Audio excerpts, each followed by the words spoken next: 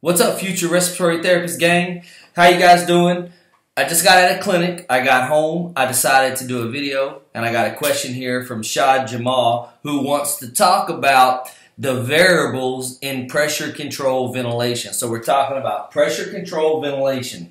This is when you set a pressure and you get a varying tidal volume to mechanically ventilate your patient. Okay, so we're going to talk to this. I'm going to try to clarify this so that you guys understand it. The first thing in understanding what varies, so your variables, they depend on your settings. So what is set versus what varies, okay? So we're going to break it down like this. When we go into PCV, we have several things we set and several things that vary, okay? So we have set and we have varies. Okay, so here we go. Let's talk about our settings first. These are things that are not going to change with each mechanical breath. So when you go into pressure control ventilation, you have a set PIP. Now this can be on different ventilators. This can be set multiple different ways, or not set, but it can be called multiple different things. It's called peak inspiratory pressure. It can be called just inspiratory pressure. It can be called delta P. So you need to understand what you're setting, okay? The delta P, the inspiratory pressure, the peak inspiratory pressure, those all mean the same thing. You're going to set the pressure that you want to happen. Now there is a slight change here, because if you do delta P versus PIP, you need to ask yourself on the vent that you're working with, and you just have to know your vent. Is this delta P on top of PEEP? Or does the vent cut off at that PIP? So if you set a peak inspiratory pressure of 20 on your PIP, but you're set on a PEEP of 12, then you only have a delta P of 8. Or does your vent add 20 on top of that PEEP? That's something that you have to know and you have to ask regarding your mechanical ventilator, because it varies per ventilator, okay? So I want to clarify that first of all. Now I'm going to take that off because I don't want that to confuse anybody from now on, okay? So the other thing we set is I time.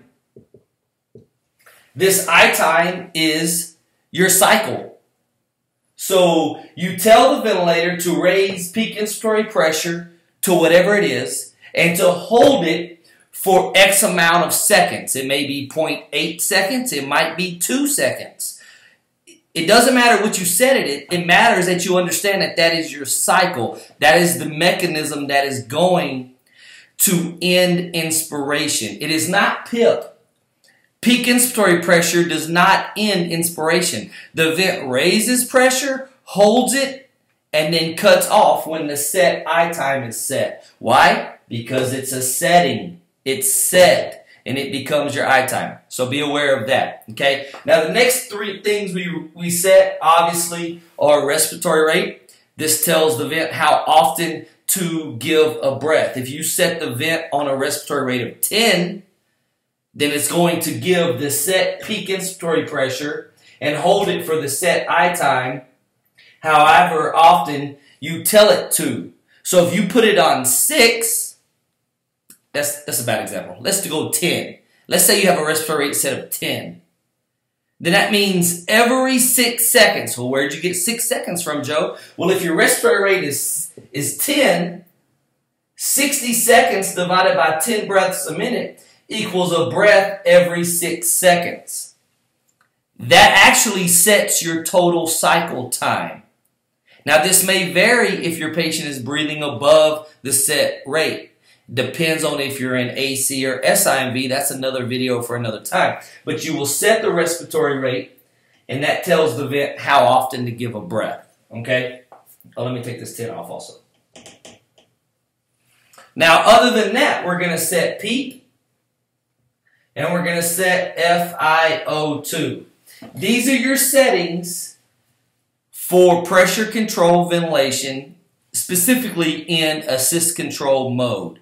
Now, if you go into SIMV, then you will probably have an option, or you will have an option also to set pressure support, okay? But that's just to alter the spontaneous breaths. This is what you're getting from the machine. A set pip for the set I time at the set rate on top of a set peep, delivering the set FiO2. These are your settings. These do not vary. Your machine will give. If the patient is not breathing at all, this is what your vent will do. Okay, now, when we say that, what varies? Well, we know that tidal volume varies. VT stands for tidal volume. Now, let this soak in.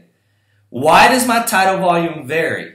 Well, if your PIP goes up, then your tidal volume will go up.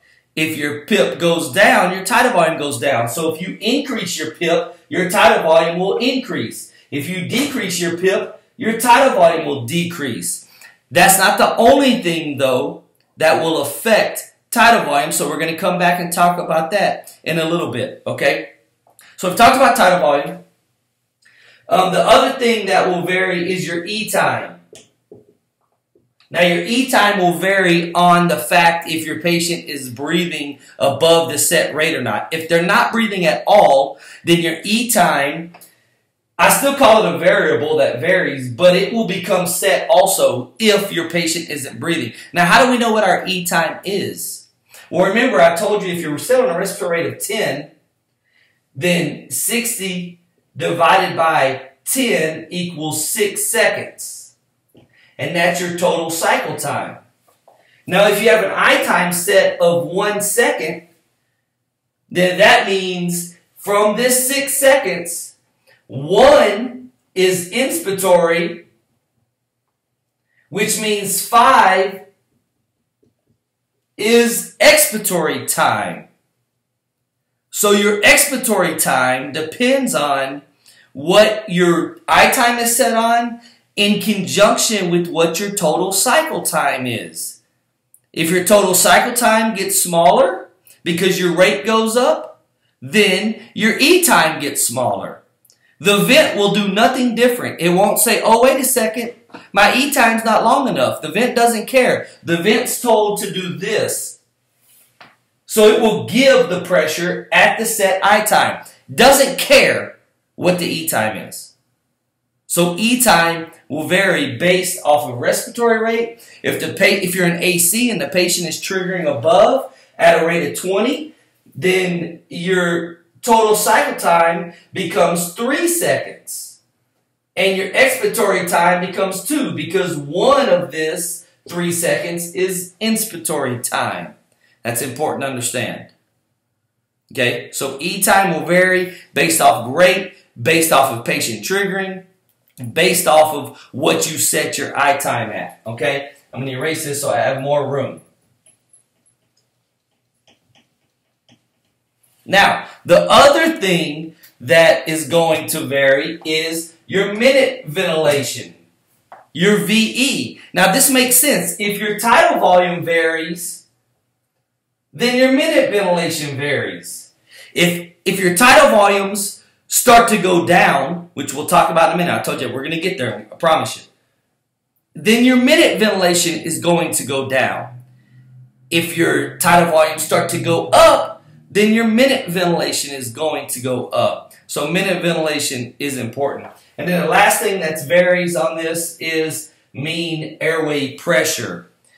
Typically in pressure control, you can generate a greater amount of mean airway pressure. Now the question is why? Why can I get more mean airway pressure in pressure control than what I get in volume control? And it comes down to this. I'm going to erase all of this. I think you guys have all of this, so I'm going to erase it.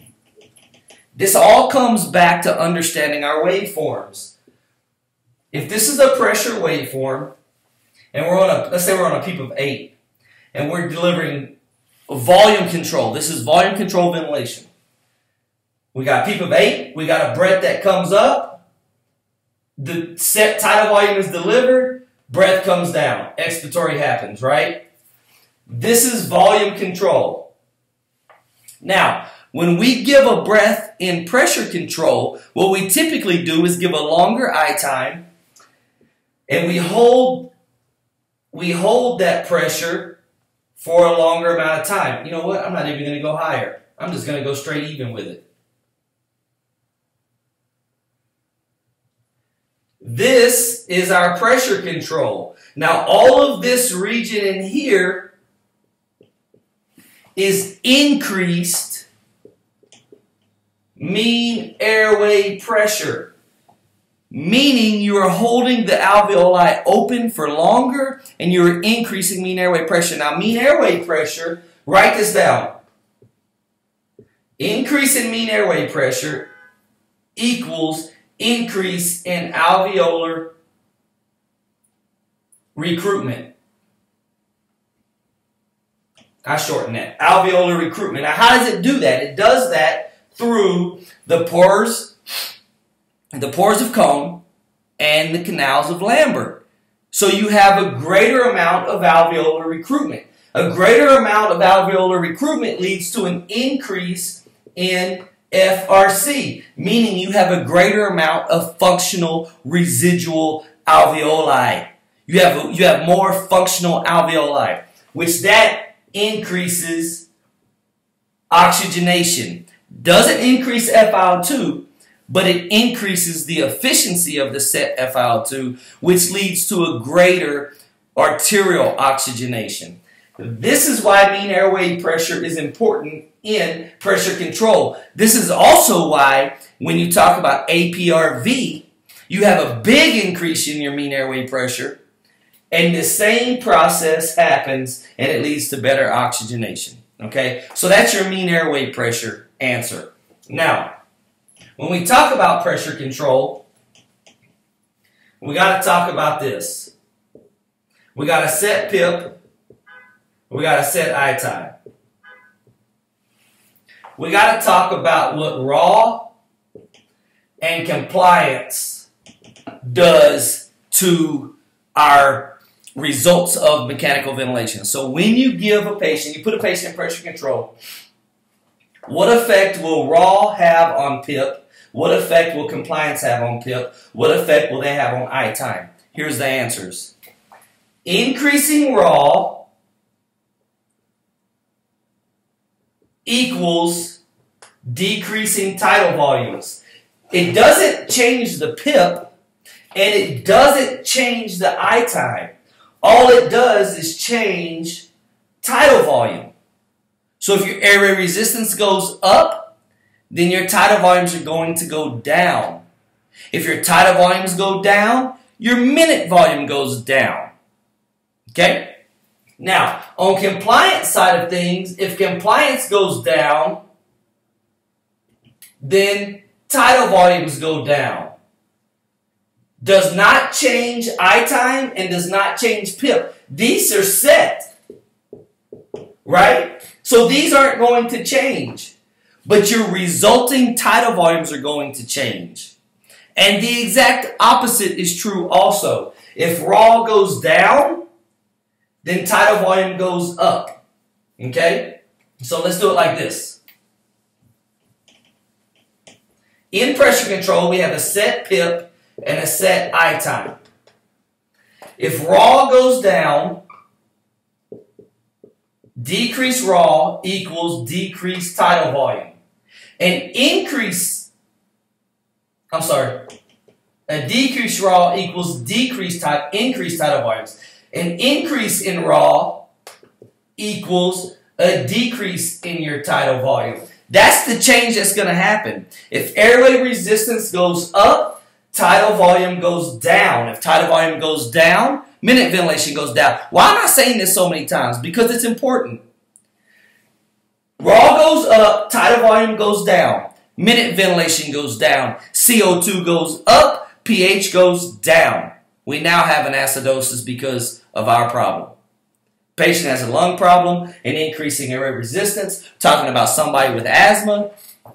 They are now hypoventilated because the raw went up. The tidal volume went down, the minute ventilation went down, the CO2 went up, pH went down. That's how you got to think about this stuff. On the flip side, if you have your status asthmaticus that comes in and is extremely shut down and then they start to open up, then guess what? Tidal volume goes up. And when tidal volume goes up, minute volume goes up. And when minute volume goes up, CO2 goes down. And when CO2 goes down, pH goes up. That's the train of thought. So, you got to watch this. You got to make sure that when you have your status asthmaticus and their airway constriction or their bronchoconstriction improves, you're now not delivering tidal volumes that are too high. Because your patient can become alkalotic because you're giving too much volume now. Now, the exact opposite of this is true. If your compliance goes down, then your tidal volumes go down. This is somebody with a developing pneumonia or developing ARDS, and their tidal and their compliance, their static compliance. We're just talking static compliance. There's no need to talk about dynamic compliance because that's wrapped up in the raw. That's wrapped up into our airway resistance. So our static compliance goes down, our lungs become stiff, we're delivering a set pressure at a set I time, our tidal volumes will decrease. Our minute volume decreases, our CO2 goes up, our pH goes down. Seeing where we're going? Then when the patient starts getting better, you have an increase in your compliance. And as the lungs get more compliant, you start delivering a greater amount of tidal volume, which you have to monitor because a greater amount of tidal volume leads to a greater amount of minute volume. CO2 goes down, pH goes up. Now, if your CO2 is already high and you're already acidotic and your patients start getting better, then maybe your CO2 is coming to normal and your pH is rising to normal. You just have to know where your patient is starting from. That's what all this comes down to. If you're normal with a terrible compliance and then they become more compliant, then you're going to go into a state of alkalosis. But if you have a terrible lung compliance and you're doing all you can to ventilate this patient, and tidal volumes are super small, and then you start noticing them trending upward, then you go, okay, good. This is good. Means that this high CO2 that we haven't been able to get down is going to start coming down, and my pH is going to start coming up. If you have them normalized here, then they're going to go alkalotic when the tidal volumes increase because the minute volume is going to increase. Shah Jamal, I hope this answers your questions. I hope you've subscribed already, and if you haven't, I hope you please do. And I hope anybody else watching this video sends a comment and hits the subscribe button. Best wishes.